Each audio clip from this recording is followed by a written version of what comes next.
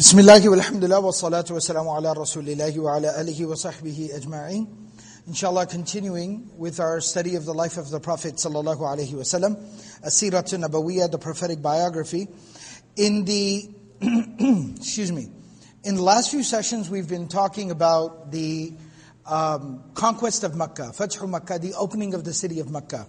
And we talked about it in a lot of detail, and we covered all the different aspects of it, how it exactly transpired, what led up to it, the different events or the different conversations, the really remarkable things that occurred, that transpired in the course of it. And what we're going to be talking about today, inshallah, we're moving on to the next major event. And this is also in the 8th year of Hijrah, the 8th year of the Prophet ﷺ's 8 years after his migration to the city of Medina. And this is towards the end of the 8th year. So to quickly recap and remember where we exactly left off, the Prophet ﷺ, along with the forces of about 12,000 of the Muslims, they arrived in the city of Makkah about halfway through the month of Ramadan. The Prophet ﷺ then, along with his companions, remained in the city of Makkah for the remainder of the month of Ramadan. And it is at this particular time, about 5 days into the month of Shawwal. Some of the narrations, some of the commentators, they mentioned it was 6 days into the month of Shawwal, but that's give or take just a day. So about 5 days into the following month. So this is about 20 days, a little over maybe 20 days, 22 days after the conquest of Makkah. The Prophet ﷺ and the Muslims have been in Makkah. Makkah has been well secured, well established. People have accepted Islam, given the oath of allegiance to the Prophet ﷺ. The Prophet ﷺ has, to quite an extent, very effectively established order, peace within the city of Makkah, and many of the other threats that existed in and around the city of Makkah have been neutralized. We talked about the Prophet ﷺ sending out Khalid bin Walid radiyallahu ta'ala anhu on a campaign to basically further secure the city of Makkah and its surrounding regions, its surrounding areas. It is at this particular time, as I said, 5 days into the following month, the month of Shawwal, the 10th month of the lunar calendar. So this is towards the tail end of the 8th year of Hijrah. At this particular time, there is a little bit of movement a ways away from the city of Makkah. And that movement, what it was that there were some Bedouin tribes. So the city of Ta'if is about 67 miles away from the city of Makkah. Now, obviously, that's not as close as we consider 67 miles, right? But at the same time, it's not that far either. So while it is a significant enough of a journey, it would take somebody a couple of days to get from Makkah to Ta'if, in those days, it's still considered not very, very distant. It's close enough. And between the city of Makkah and the city of Ta'if, there are some different Bedouin tribes that reside therein. And they're typically known as Qaba'il Hawazin, the tribes of Hawazin. That's what they're known as. So those tribes of Hawazin, some of them started to congregate together and started to gather together, hearing the news of the fall of the city of Makkah and the fact that Islam had come to the city of Makkah and been embraced, in fact, by the city of Makkah and the people of Makkah.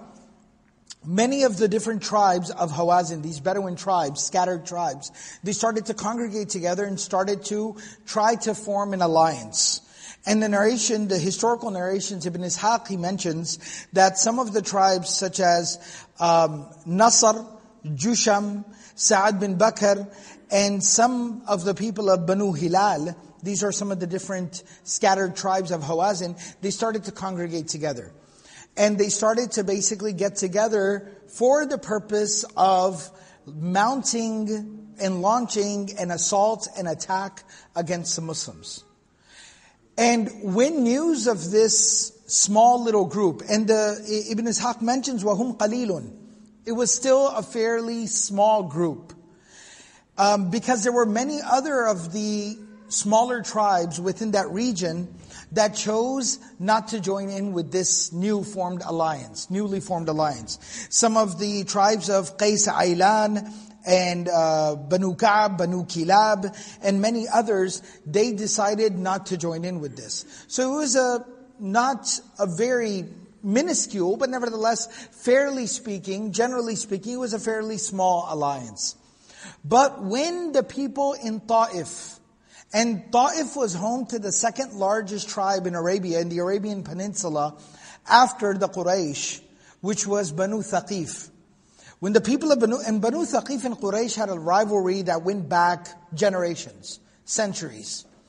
In fact, if you recall, when we talk about the story of the attack by the army of the elephants, Ashabul Fil, it is the people of Thaqif, the people of Ta'if, who actually tried to stab the Meccans, the Quraysh, in the back. And basically, were willing to give their loyalty and their allegiance to Abraha. So there was a long-standing rivalry between Mecca and Ta'if. So Banu Thaqif, when they hear, okay, there are some forces that are gathering together in order to fight off, the Muslims, particularly now that the Quraysh has joined the Muslims, Banu Thaqif came and joined them as well. Now Banu Thaqif, the Ta'if people, they had a decent number.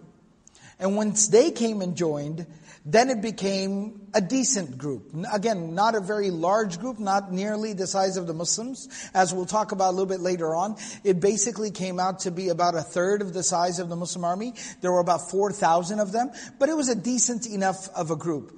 So they came together, and they gathered together to basically launch this attack against the Muslims. And before I proceed on to talk about how the Prophet ﷺ learned about this and what was the Prophet ﷺ's reaction and response to this, before I move to that, what I wanted to share is just some of the mindset of the people of Hawazin particularly, that had gathered together to fight the Muslims. So there's a very specific, Ibn Ishaq mentions, there's a very specific conversation that he relates and he recalls from here, that when they gathered together, when they congregated together all the forces, one of the people who had come from Thaqif, he asked one of the leaders of Hawazin, those small tribes that had gathered together, he says that, مالي أسمع رغاء البعير ونهاق الحمير وبكاء الصغير ويعار الشائي. He says, why is it that I hear camels and horses and cows and babies and goats and sheep? Like, why? This sounds like a village. Why does your army camp, when the people of Thaqif arrived, they asked the people of Hawazin, why does your encampment sound more like a village than an army encampment? Right? We hear people, children, women, goats and sheep and things like that. Like, why? Why is that the case? So one of the leaders of Hawazin, he says that ساق مالك بن عوف مع الناس أموالهم ونساءهم وأبنائهم. He said one of the leaders of Hawazin, Malik ibn Auf, he told the people to bring their animals, to bring their wives, to bring their children, basically to bring their families and bring their animals along with them. Like the whole village should come. And he says that, Aina Malik, where's Malik? I need to talk to him about this. So he says, هذا Malik, he's over there, وَدُعِيَ لَهُ, they called Malik up. And he said, Ya Malik, إِنَّكَ قَدْ أَصْبَحْتَ رَئِيسَ قَوْمِكَ. He says, look, you are the leader of your people. You are the leader of your people. So I need you to, إِنَّ هَذَا يَوْمٌ كَائِنٌ لَهُ مَا بَعْدَهُ مِنَ الْأَيَّامِ.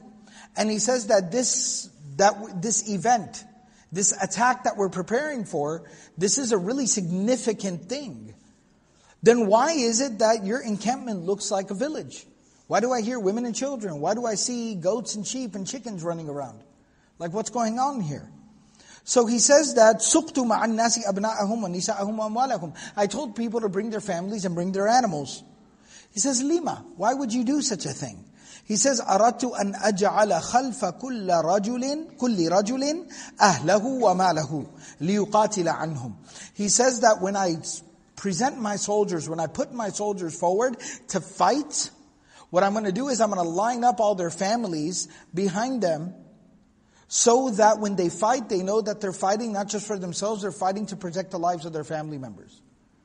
So there was a very kind of twisted mentality and a very twisted mindset. And the narrations kind of go on that they had a lot of conversations where they said that, look, if you win, that's fine. But if you lose, you've put them in a situation where everyone and everything will perish.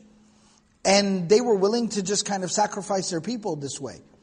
So, and I mentioned this for a couple of reasons. Number one, you see the twisted mindset.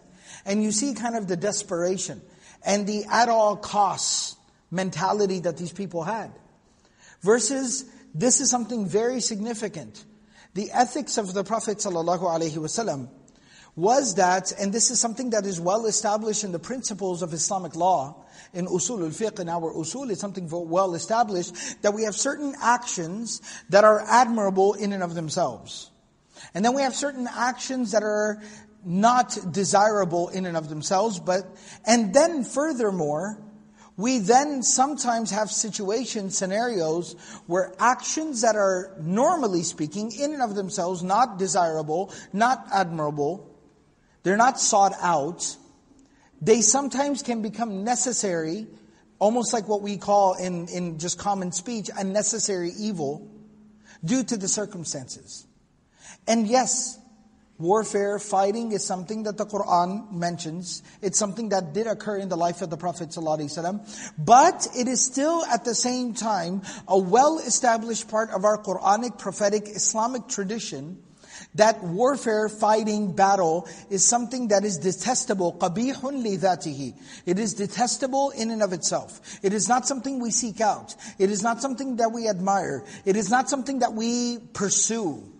The Prophet ﷺ, he said, لَا تَتَمَنَّوْا لِقَاءَ الْعَدُوِّ. Do not want to face the enemy in the battlefield. Don't seek that out. Do not seek out war. بَلْ سَلُوا اللَّهَ الْعَافِيَةِ.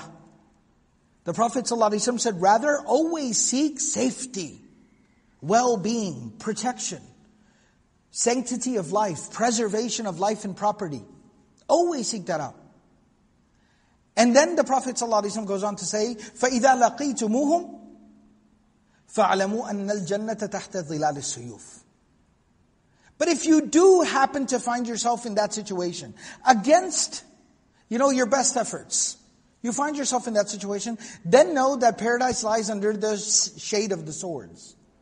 Like then it's time for valor. Then it's time for bravery. Then it's time to put your best foot forward. So there's no cowardice.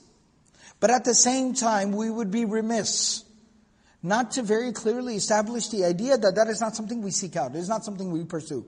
And secondly, even in the circumstance, in the situation, where that necessary evil arrives, that moment arrives, the Prophet ﷺ had a remarkable amount of ethics about warfare.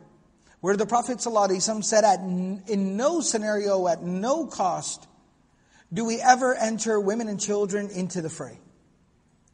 We do not kill women and children. We do not present them into the battlefield.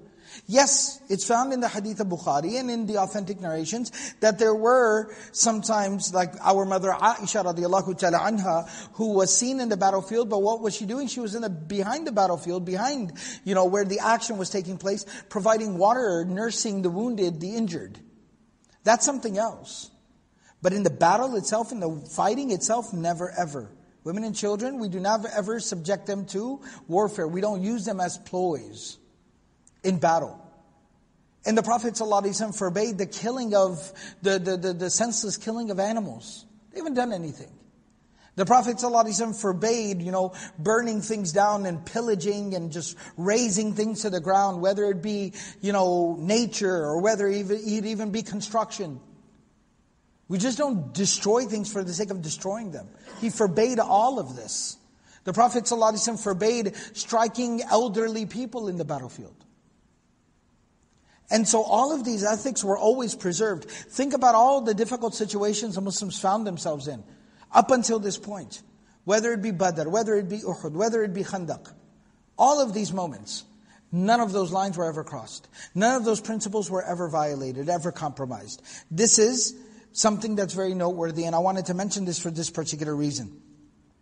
Now, at this particular time, how did the Prophet ﷺ come to find out that these forces are gathering? So there's multiple narrations. Ibn Ishaq, he mentions that when the Prophet ﷺ heard some chatter, he heard some news that there seems to be some movement a little ways away from the city of Mecca. The Prophet ﷺ sent a Sahabi, his name is Abdullah ibn Abi Hadrad al-Aslami. He's more popularly known, more famously known as Ibn Abi Hadrad. The Prophet ﷺ sent him. And he told him he was a very kind of discreet, inconspicuous individual. And so the Prophet ﷺ told him to very quietly, very calmly, very casually go out there, see what's going on, go and kind of blend into the people, mix and mingle and kind of find out exactly what's happening, and then bring the information back. And that's also very, very important to make sure that there is not any type of brash action that is taken. But every action needs to be deliberate. And there needs to be great deliberation and thoughtfulness and planning and strategy in any action that is taken. Lives are at stake. We just talked about it in the previous session or the session before, that when Khalid bin Walid radiallahu ta'ala anhu took some very kind of brash action, the Prophet ﷺ was very upset and very, very, just very upset at what he had done. And the Prophet ﷺ reprimanded him for that action. And the Prophet ﷺ made amends for that action. So nevertheless, he goes and he stays there and he finds everything out. And he specifically hears Malik bin Auf, the leader that I talked about, who was kind of heading this army, this force that had gathered together. He heard exactly him kind of barking out orders and kind of, organizing the troops and laying out the strategy and the plans. And at this particular time, once the news was confirmed that they are in fact intending to fight and to attack the Muslims, at this particular time, the Prophet ﷺ gathered the Muslims together, and the narration mentions that there were about 12,000 of the Muslims that had come to Mecca as a part of Fathu Mecca, the arrival, the conquest, the opening of the city of Mecca. And there were about 2,000 Meccans that volunteered and joined in with them. So that put the total number of their forces at about 14,000. And the Prophet ﷺ organized them together, rallied them up, and the Prophet ﷺ said that we will be marching out from Mecca in the direction of these forces that are gathering to basically deal with the situation that is, formulating, that is coming together. There's a very interesting story here. I had mentioned previously, a few sessions ago, that there was a very interesting individual in Mecca. His name was Safwan ibn Umayyah. Now Safwan ibn Umayyah was the son of one of the leaders of the Quraysh, Umayyah ibn Khalaf, who was a very bitter and a very staunch opponent to the Prophet ﷺ and to the Muslims. And he had at many times, tried to attack the Prophet ﷺ. He would mock and ridicule the Prophet ﷺ. He would insult the Prophet ﷺ, and eventually died at the hands of the Muslims. And his son Safwan had kind of taken up Safwan, Ikrimah, some of these people. They were kind of the next generation of the leadership of the Quraysh, and they had taken up the mantle of a lot of their fathers and continued this opposition against Islam. So Safwan was amongst them. When the Prophet ﷺ came to the city of Mecca, Safwan had basically fled because he was not willing to accept Islam, and he was actually afraid that, he'd be held accountable for all of his years of opposition against the Prophet ﷺ and the Muslims. Safwan inquired and asked about the opportunity to be able to speak to the Prophet ﷺ and seek amnesty. And he was given some hope of the idea that the Prophet ﷺ would be willing to forgive him. When he came to meet the Prophet ﷺ, it was a very remarkable conversation that I shared, that he met the Prophet ﷺ, and the Prophet ﷺ told him that you have full amnesty, you're safe, no one will harm you, no one will lay a hand on you. But then he said, okay, I appreciate all of that. However, and the Prophet ﷺ invited him to Islam. He said, I appreciate all of that. However, I'm not really sold on this yet. I'd like, some time to be able to think things over. And the Prophet ﷺ said, take 2 months to kind of think things over. And the Prophet ﷺ was very comfortable. This was a man that used to lead armies against the Muslims. He was like an active, he was an advocate against Islam.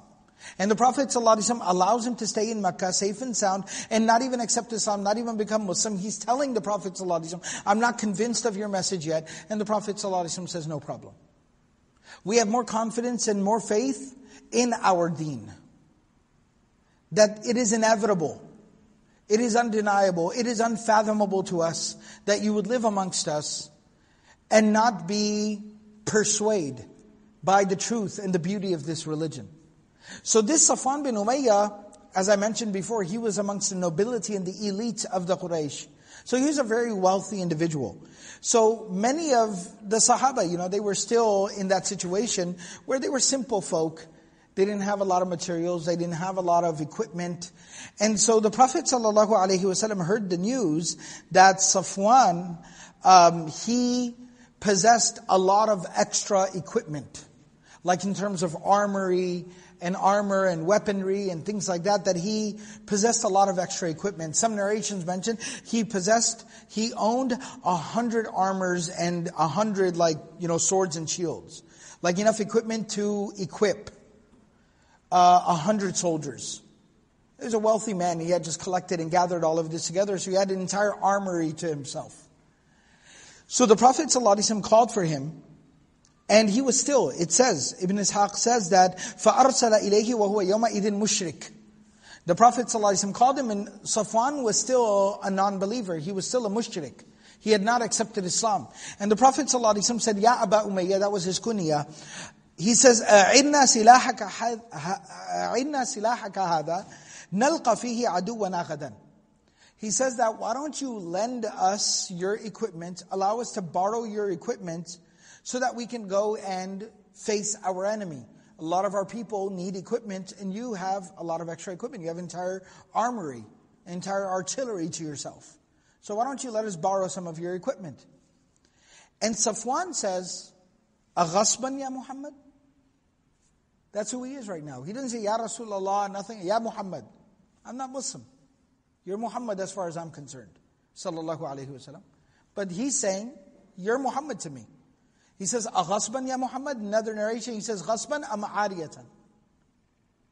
He says that, are you forcing me? Are you telling me to hand it over? Like, do I have a choice in the matter? Or are you asking if you can borrow it? Is this a command? Is this an order? Because you're in charge here. I'm at your mercy. So do I have to hand it over, or can I borrow it? And the Prophet ﷺ says, بَلْ عَارِيَةً مَضْمُونَةً حَتَّى نُؤَدِّهَا إِلَيْكَ. He says, no, rather we just want to borrow it, and we shall return it to you. So he says, okay, لَيْسَ بِهَذَا بَأْسٌ. He says, no problem, you can borrow it. And so the narration mentions that فَأَعْطَاهُ مِئَةَ دِرْعٍ. He lent them 100, enough equipment to equip 100 soldiers. And so much so that some of the narrations Ibn Ishaq mentioned, فَزَعَمُوا, I even met some people, Ibn Ishaq says, أَنَّ رَسُولَ اللَّهِ صَلَّى اللَّهِ عَلَيْهِ وَسَلَّمَ سَأَلَهُ أَنْ يَكْفِيَهُمْ حَمْلَهَا فَفَعَلَ. He was also so wealthy that he had 100 animals. And the Prophet, like camels or horses. And the Prophet ﷺ even went as far as asking him if they could borrow the animals, and he lent those as well. Now, the reason why I mention this is, first of all, you see the humility with which the Prophet ﷺ conducts himself. The Prophet ﷺ has already shown this man quite a bit of mercy. Right? He's a criminal. He's attacked, he's murdered, he's killed, he's assassinated Muslims. He's launched multiple attacks against the Prophet ﷺ. He's tried to assassinate the Prophet ﷺ. He's a criminal. The Prophet ﷺ already forgave him. Then he's not accepted Islam anyways either. And then the Prophet ﷺ is still asking him, not taking, asking. Because personal property is personal property. And the Prophet ﷺ always respected the boundaries of personal property. It didn't matter if it was even an enemy. And then secondly, look how he speaks to the Prophet. أَغَصْبًا يَا Muhammad? What, you're just going to make me, you're just going to take my stuff like that, Muhammad? And again, the Prophet ﷺ, look how he responds to such kind of, aggressive or passive-aggressive speech. بَلْ عَارِيَةً مَضْمُونَةً حَتَّى نُؤَدِّهَا إِلَيْكَ. No, we would just like to borrow it, and we fully guarantee the return of it, and we'll bring it back to you safe and sound, your equipment. And مَضْمُونَةً basically means, if we're not able to return it to you the way that you gave it to us, we take responsibility for any losses suffered, any losses incurred. We'll repair damages. And so but that's the humility of the Prophet ﷺ. And the reason why I also bring this up is that the narration basically goes on. Many, Imam Ahmad mentions this, Abu Dawood, Nasa'i, Tirmidhi, all the muhaddithun, they mention this in their narrations, that when they got back, we haven't talked about the Battle of Hunayn yet, and the Battle of Thaqif, the Battle of Ta'if, which we'll talk about inshallah in the coming sessions. But fast forward real quick to the moment when they get back to Mecca. When they get back to Mecca, the narration mentions, فَضَاعَ بَعْدُهَا. Some of the equipment that was lent did not make it back. And some of it was damaged. It's inevitable. It's battle, it's warfare. And at Hunayn there was an actual battle.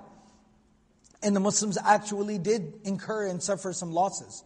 So it's inevitable that something was damaged, something was broken, something was lost. Something did not make it back the way it was taken. فَضَاعَ بَعْدُهَا فَعَرَضَ عَلَيْهِ رَسُولُ اللَّهِ صَلَّى اللَّهُ عَلَيْهِ وَسَلَّمَ أَنْ يَضْمَنَهَا لَهُ.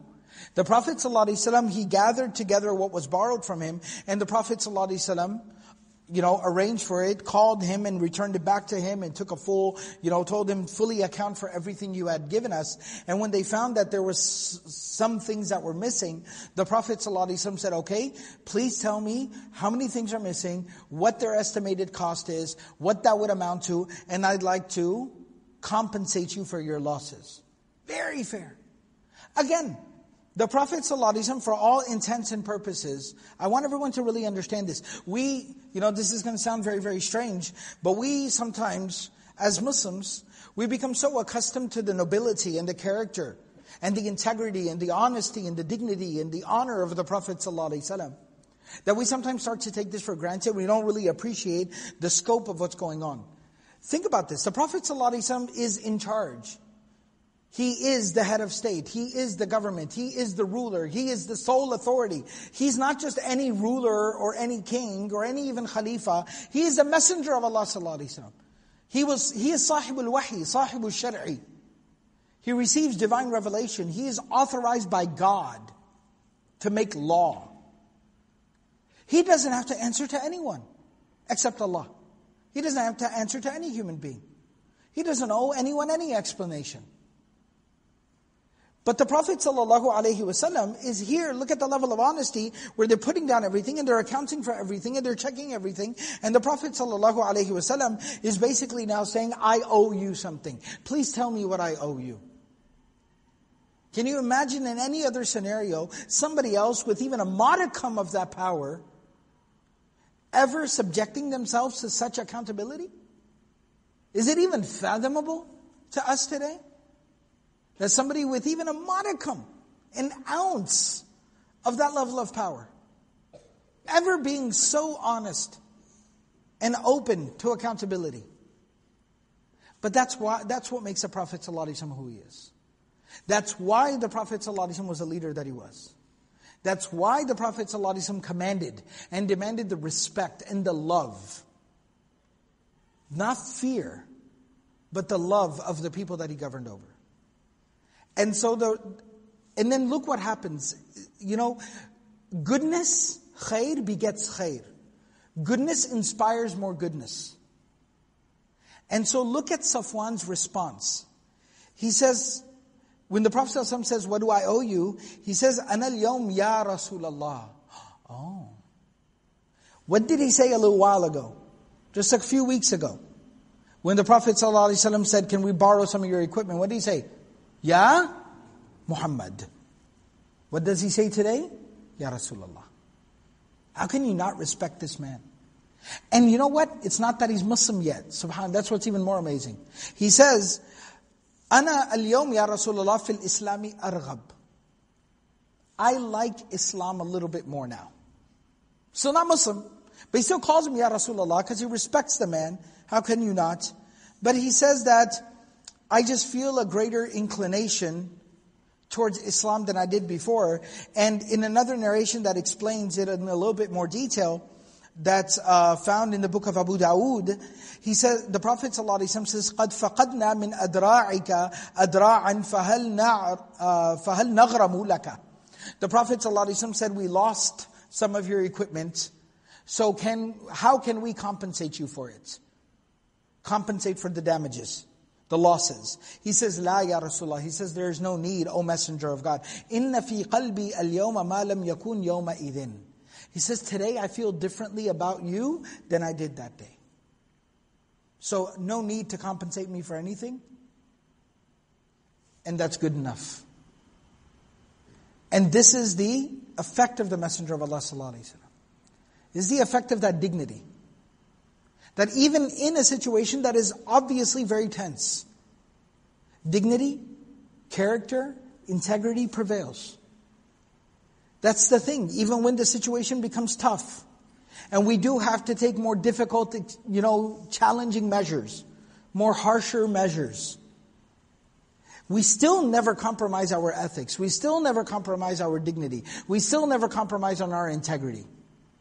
And that's how, what the Quran basically talks about, this is literally, this story, this interaction is a practical demonstration by the Prophet ﷺ of the ayah of the Quran, وَلَا تَسْتَوِي الْحَسَنَةُ وَلَا سَيِّئَةُ إِدْفَعْ بِالَّتِي هِيَ أَحْسَنُ فَإِذَا الَّذِي بَيْنَكَ وَبَيْنَهُ عَدَاوَةٌ كَأَنَّهُ وَلِيٌّ حَمِيمٌ.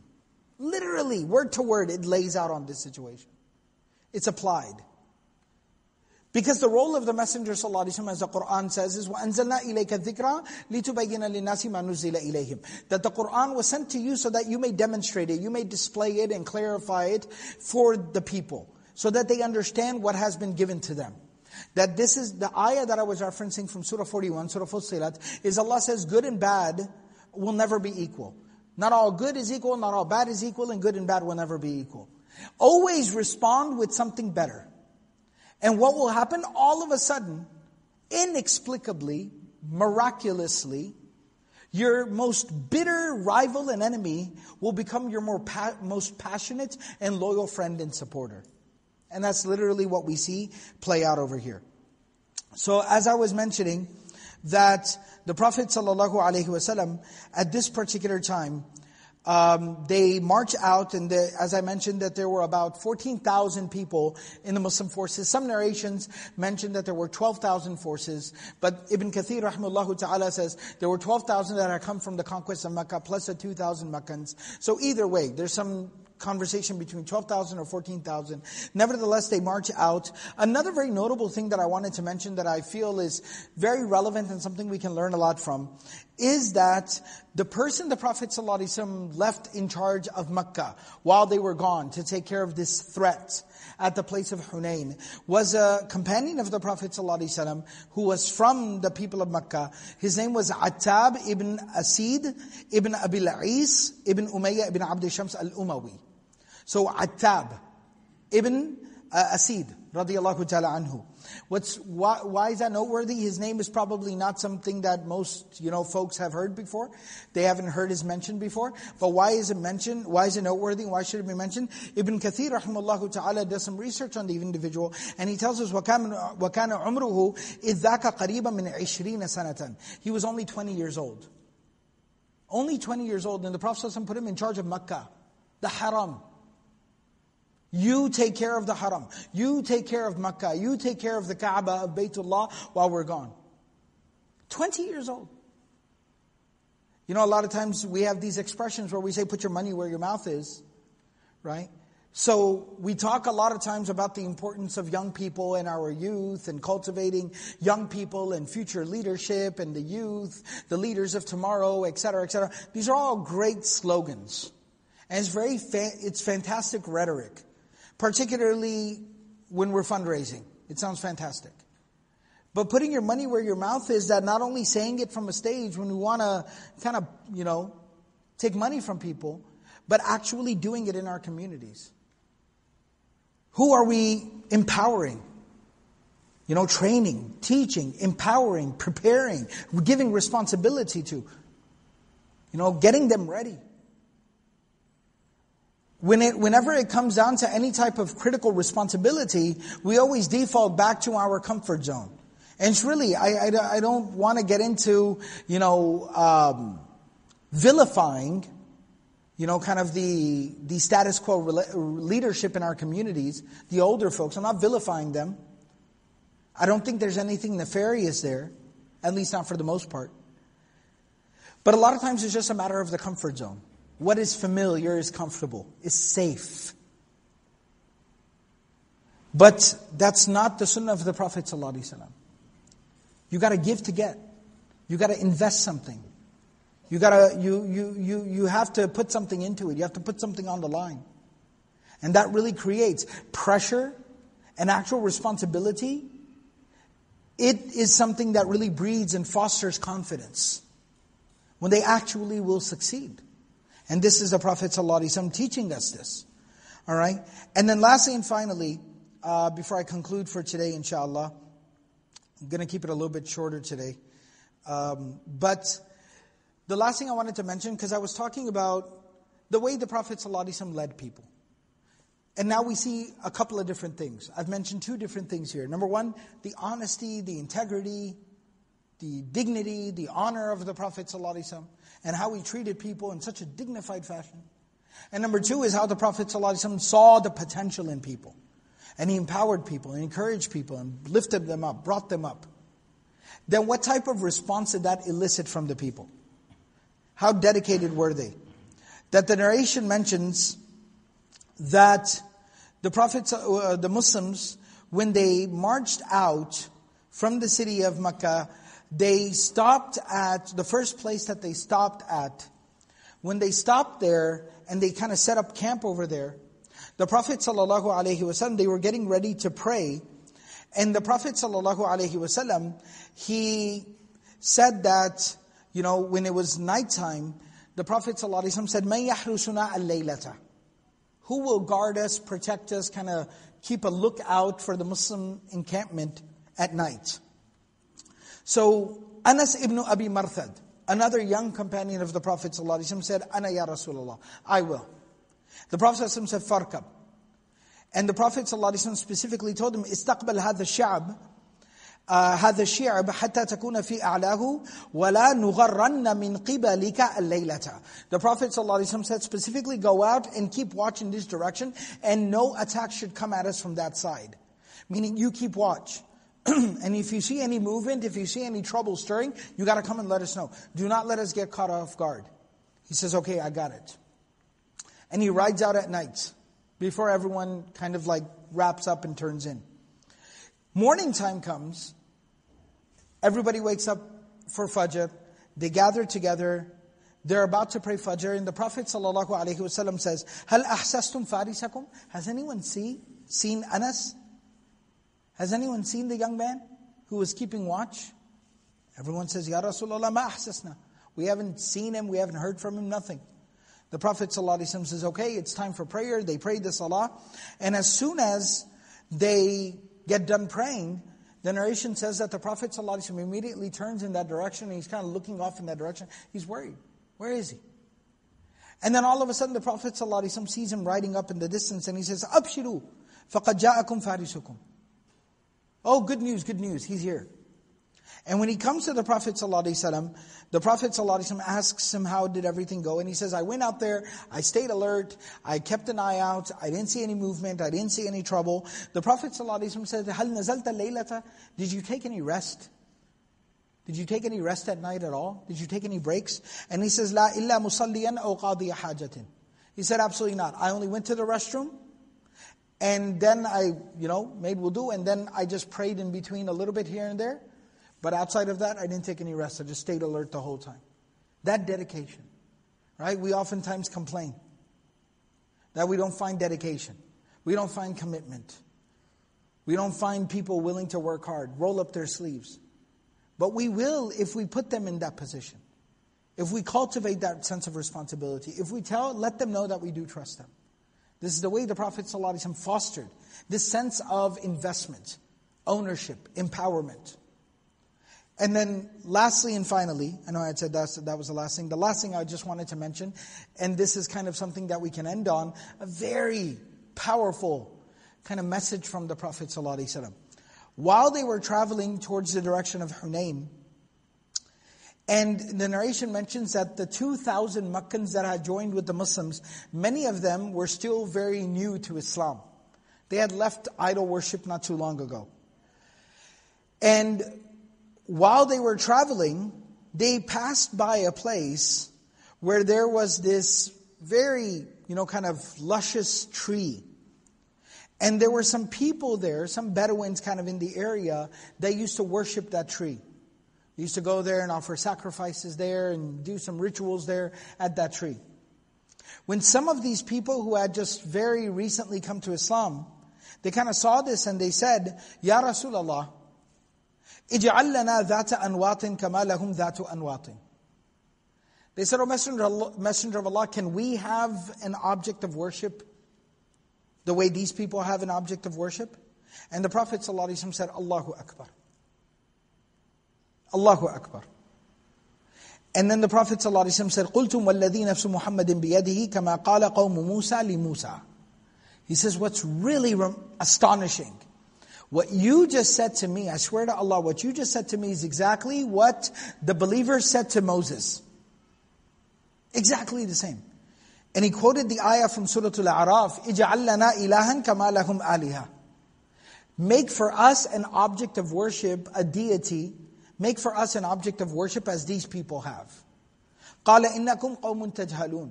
And Musa alayhi salam had said to them that you are people who are still stuck in your ignorant ways. And then the Prophet ﷺ issued a warning. And this hadith is found in Tirmidhi, Nasa'i, many books of hadith. The Prophet ﷺ said, إِنَّهَا السُّنَنِ. These are the events of the past in history. لَتَرْكَبُنَّ سُنَنَ مَنْ كَانَ قَبْلَكُمْ. And if you're not careful, you will step for step fall into the same pitfalls that the people before you did. You'll make the same mistakes that people before you did. And that's why it's so important to know your history, to learn your history, and to be mindful, to be aware, to be vigilant, and not fall into those same mistakes. That's why the Qur'an is the treasure that it is. Because it tells us what to avoid, what to look out for, what mistakes not to make. What is the path to salvation? What are the errors of the ways of the people of the past? So that we don't end up making those same mistakes again. And so inshallah with this, we'll go ahead and conclude for this week. As I said, keeping it just a little bit shorter inshallah. And we'll resume from here in the following session, where we'll actually talk about the commencement, where the battle actually commences and what happens in the battlefield. May Allah subhanahu wa ta'ala give us all the ability to practice everything that's been said and heard. Subhanallah bihamdihi, subhanakallah bihamdik, nashhadu wa la ilaha illa anta, nastaghfiruka wa natubu ilayk.